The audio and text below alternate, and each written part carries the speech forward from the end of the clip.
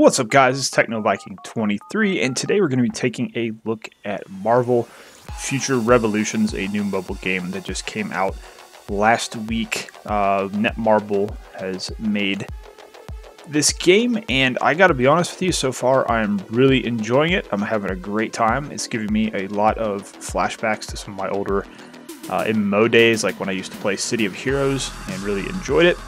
Having a good time with the game so far, and right now it is basically my primary game that I've been playing over both Raid and Rage of Destiny, and I think this game is probably going to become my main game in the future just for the time that I'm going to be investing into it. But I basically wanted to kind of just go over the game in general today, give you kind of a quick rundown whether or not I think you guys should check it out. I think if you're a fan of Marvel in general, you probably do want to at least give it a try, see if you like it. I will let you know ahead of time, though, this is a mobile game. It is a Netmarble game, so if you do want to compete in PvP, especially toward the end game, you are most likely going to have to make a substantial monetary investment in the game. So far, I've been playing since it launched on the 25th, so about 6 days now, and I think I've spent maybe like $25 buying some of the rank up packs they give you when you clear a certain stage, just because I'm really enjoying the game, and when I do really enjoy a game, I don't mind giving the developer a little bit of money back, although in this case this is Netmarble, so I'm kind of reluctant to spend, knowing their history of some of the other games they have done in the past and some of their monetization practices. But overall, so far the game is really fun. You can pick from a variety of different characters at launch. I believe there's 8 altogether, so I went with Captain Marvel as my main. I have Iron Man, Storm, since she's one of my favorite X-Men characters from the 90s. The X-Men are basically the comic books that I grew up on. And then also Captain America. So far it's been pretty cool. I also have additionally unlocked Black Widow. You can buy character unlocks for the free gems that they give you. So if you are playing and you want to try to go the free-to-play route, I would suggest saving all of your crystals that they give you early on, because you'll be able to unlock more characters that way, especially when they release newer ones, which I'm sure they're going to do. But it's a pretty cool game. The storyline is basically there's multiple multiverse Earths like coming together, which explains why everybody can play as the same character. And there's a ton of different costume options that you get. The cool thing about this game is it does have a transmog system in it, so the costume pieces that you equip as your actual gear that gives you stats, you don't have to actually wear that when you're out in the world. You can put together whatever costume you want from a variety of pieces that you do collect. Even like some of the 1-star costume pieces you get look kind of cool, so you might want to use those as part of your outfit, and you're definitely able to do that. So that's actually one of the things I really like about the game. Especially with Iron Man, you can put together some really cool looking Iron Man suits for him. And each region has a special set of costumes and armor and things that you can get. But the game's got some really cool systems. It reminds me a lot of Star Wars: The Old Republic, but it's not quite as grind intensive as that. There is some grind, obviously, but you can play this game very casually and still enjoy it. And that's kind of, I think, why I like it so much. There's all these guides out already. Everybody's saying, oh, you have to pick this character, you have to play this certain way, don't do any side quests till you get to this point, you know, play XYZ, do this, that, and the other. And I'm actually doing the opposite. I'm just playing the game and enjoying it. I'm doing each area on my main character first. I'm doing all the side quests, I'm getting all the collectibles, and then I'm moving on to the next area with the main, and then I'll go back and play through the prior area with all of my alternate characters to help get my squad level up. And that actually makes it easier. As you progress with one character, it builds up your squad level. When you play subsequent characters, your squad level increases, and you also get bonus stats from that squad level that make it a lot easier to start out with your new hero. So for example, when I unlocked Black Widow, who's my 5th hero, she started out already at like 20,000 power on the first stage. Kind of over leveled a little bit, but it makes it easier to progress through that, and then you can play those side quests and things and get some more gold and get some more items that you can use overall. And the reason I really like this game, and like I said, why I'm playing it a little bit more casually, is because there's all these different challenges, there's achievements. You get stuff for, like, you know, kill 500 enemies, kill 1,000 enemies, kill, you know, 30,000 enemies. So you can just sit and farm enemies if you want. You can go and do side missions. There's these little missions that'll pop up when you're walking through the area that you can just do kind of all of a sudden. And there's a little bit of story in there. It's nothing, you know, amazing or in-depth, but it's pretty neat overall. And I like the fact that you can just kind of go do whatever you want. To me, it's like, unless you're super interested in just getting into that in-game raiding and PvP, then yeah, you're probably going to rush through the game and go for that. But for me, it's like I can play the game at my own pace. I can do whatever I want. I can play whatever character I want to. I don't have to follow some, guide and do paint by numbers like so many games are doing these days. And, I don't understand anymore really why people want to just get instant gratification. They want to run through the entire game so quickly, get all the way to the end, and then, of course, in a couple weeks they're going to cry that there's no content to play because the game just came out. So that's not the approach I'm taking.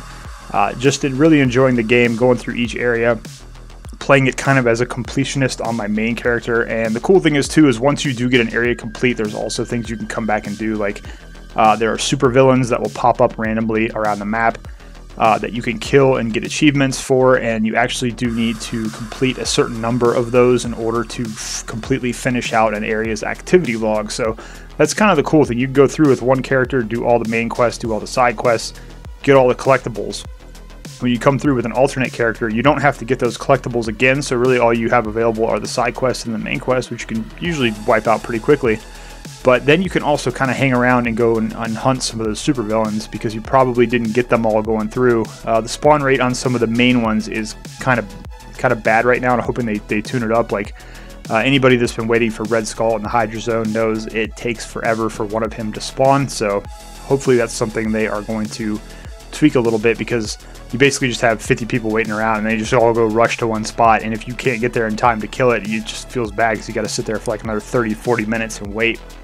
So hopefully they'll tune that up a little bit. That's just one of the cool things about the game, is you can just kind of play your own way, do whatever you want. And everybody will say, oh, you got to pick this character to start with. That's really, it's up to you. What I would suggest is, if you have a favorite character that's among the starting 8, maybe choose them. But there's a different mix of play styles. Some of the characters are ranged, some of the characters are more like melee damage. Like Captain America is a tank. He gets up close and just hits people with a shield and benefits from a lot of defense and HP. Or you can play someone like Storm, who plays more like a blaster. You're long range, you're shooting electric attacks, and you're more based on attack and critical damage and things like that. So there's a lot of kind of cool archetypes, and that's why I said it kind of does remind me a little bit of City of Heroes, kind of with the semi-open world where you can go around inside the map, look for the collectibles, go off and just farm enemies if you want to do that for 50 minutes or an hour or something. Just go out there and do whatever you want. So I'm having a lot of fun with the game. Like I said, playing it very casually, but I can definitely see where some people would want to run to the end and get that done, but that just doesn't appeal to me. I'm really enjoying kind of just having a fun game to go around and play that doesn't feel like work, like something like Raid, for example, where you feel like it's a job when you log in and you got to play. This game, you log in, it's kind of like, oh, we can go do whatever we want today. We can go play some blitzes, we can go do a raid, we can go jump in the arena if we want to, or we can just go sit in the zone and auto farm for 20 minutes and go fight supervillains. So there's a lot of different options. Pretty fun for now. I'm sure, as with all of these games, there will be a point where I hit a wall, but so far, about a week into the game, I'm really enjoying it. I think my main character, Captain Marvel, I think I'm level 43 on her right now, like 116,000 power. I think my squad rank is 30 because I am taking it kind of slow, and I'm going back and playing all the back stages with my alternate characters to get them up to the same point pretty much. But it's pretty cool so far, and I think it's definitely worth checking out. I think this game is going to have a lot of staying power just because it does have, obviously, the Marvel IP behind it.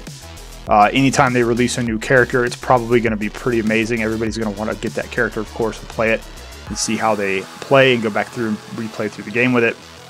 Obviously, there's going to be implications for that with like raids and arena and things like that, seeing how well the different heroes synergize with each other.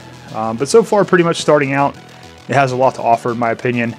I think it's a pretty cool game, and I would definitely give it a try. Just check it out, see if it's something you like.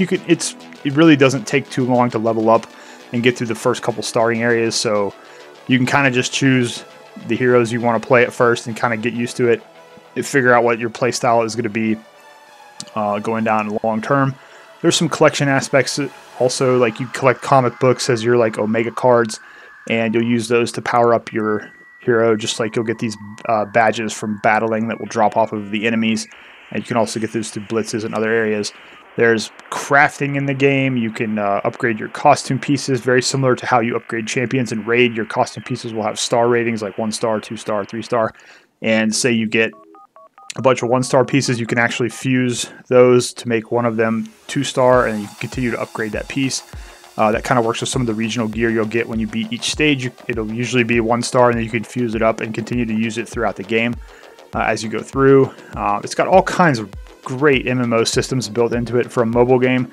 I'm really surprised they didn't actually bring out a PC client for this game, because I don't think I could play this on my phone. I don't think my phone, number one, would run this game. The graphics look pretty good. What you're seeing on the gameplay here is pretty much the low settings. So I was playing this on my older PC, where I kind of had to jury-rig my Bluestacks up a little bit to get it to work. My main PC that I have, it runs flawlessly on Bluestacks. It's great. You have to get the 64-bit version, though. I think that also applies for LD Player if you're running it on that. But I just couldn't see playing this game on a phone. Maybe on like a big tablet screen, but it plays more to me like a PC or a console like MMO style game.